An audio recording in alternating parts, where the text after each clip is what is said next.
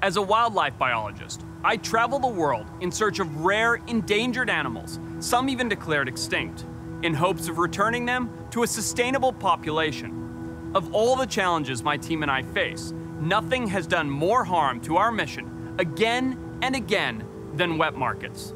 Wet in this case means live, as opposed to dry goods, and wet markets exist across the globe, providing fresh meat and even livestock to communities that need it. But high demand mixed with little oversight can create a scenario for wet markets to do business with the black market. Over the last 8 years, I've investigated wet markets for illegally selling protected animals. These are the most invasive turtle species in the world, and they're actually from North America. They're getting closed up here. These are African guinea fowl. These are from where I'm from in Zimbabwe. It's crazy to see them here in Indonesia. This is the Stonetown Fish Market, and you can see there's everything here from freshwater catfish to big jacks to 3 giant tiger shark heads. But I soon noticed another potential danger, the lack of sterilization or any protections from cross-contamination.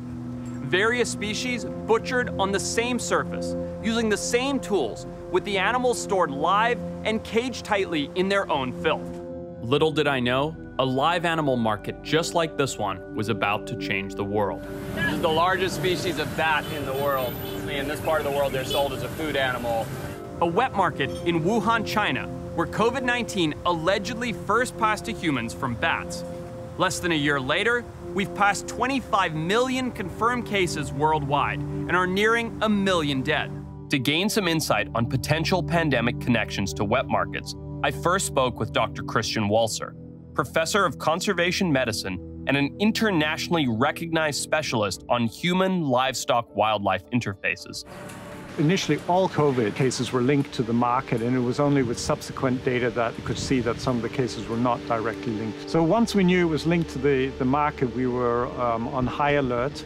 I reached out to some of my virologist friends at NIH and other places and asked what they thought. I did get an email from a friend of mine who's a friend and a colleague who's a top virologist, telling me that he was scrambling back to the US, aborting his field work to get back to his lab here in the US. And he just wrote a short mail and said, this could be the big one. I remember I wrote back, really?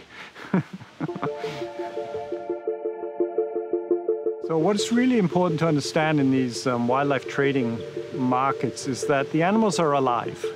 And we're talking about really large industrial-sized markets where you have hundreds of species of animals stacked on top of each other in tight quarters. You'll often have the wildlife stacked on top of domestic species, often poultry or pigs, for example. And because the animals are extremely stressed and the holding conditions are very problematic from a welfare point of view, the animals are shedding viruses all the time. Because they're alive, they're able to shed viruses, and this can be through saliva, urine, or fecal matter. And then in the end effect, they're also slaughtered on site. So you'll buy the animal fresh, it's slaughtered on site. That means blood is exposed, internal organs are exposed. So this creates really this sort of cauldron of contagion, as we say. It's really perfect breeding ground for new pathogens. By sharing and documenting how wet markets are operating around the world, I'm hoping we can stop the next global pandemic before it happens, as well as the often illegal and high extinction risk behaviors they support.